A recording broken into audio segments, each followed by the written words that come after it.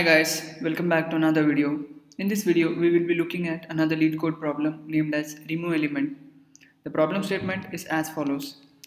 Given an array nums and a value val, remove all instances of that value in place and return the new length. Do not allocate extra space for another array. You must do this by modifying the input in place with order of 1 extra memory. The order of elements can be changed. It doesn't matter what you leave beyond the new length. So two examples are given here. The first example contains an array nums with the following elements and the val is 3. So after we remove the val from this array, we remain with two elements which are 2. Consider another example where the nums is as follows and the val is 2. So after removing 2 from the given array, we are left with 0, 1, 3, 4. Now let's consider the second example where the value of nums array is as follows and val is 2. Let's go through the algorithm to solve this particular problem. Initially, we take an iterator and point it to the beginning of the nums array and then traverse the nums array for I is equal to 0 to nums.size, and if nums of I is equal to val, that is, if any of the element of nums array is equal to val, then we erase that element and decrement it. And finally, we increment it to point to the next element of the array, and after finishing the loop, we return the size of nums vector. Initially, it points to the first element of nums, which is 0.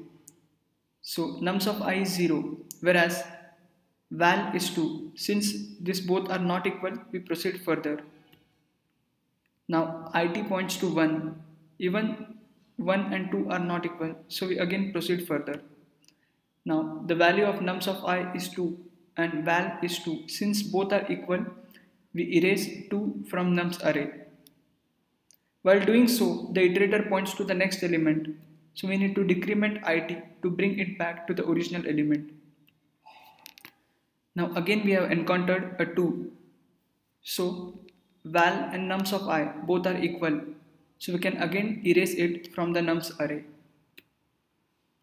Again, while doing so, the it value points to a next location, so we need to decrement it. Now it points to 3. Since 3 is not equal to 2, we can proceed further.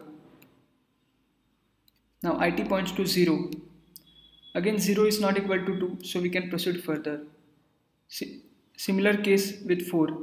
And finally, when it points to 2, val and nums of I are equal, so we erase 2 from nums array.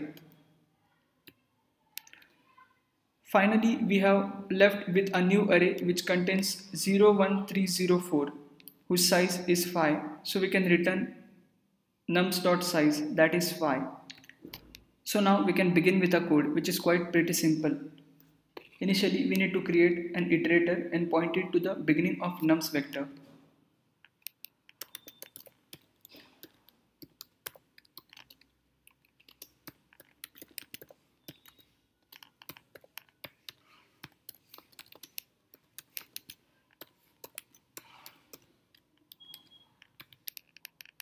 Now we need to traverse the nums vector or nums array.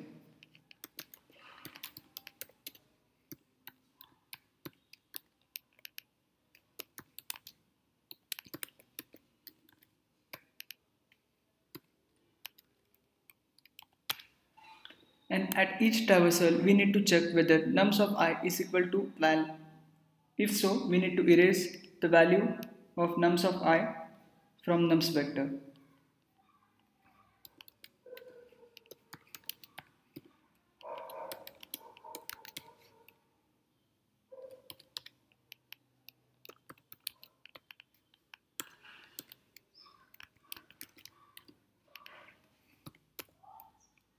Here we are using the erase function from STL library and passing it the iterator it to delete that particular value from the nums array. And we decrement it and I as well.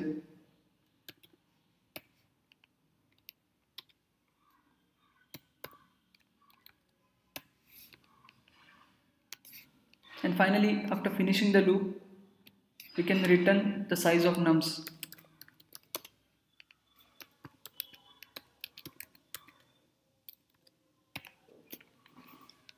So here, the reason for decrementing the value of it is that whenever we erase an element from the vector, the it iterator points to the next element.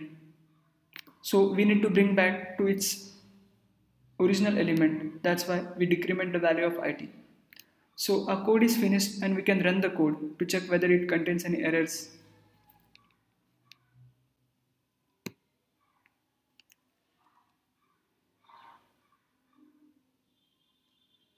The code run finds, so we can proceed further and submit it.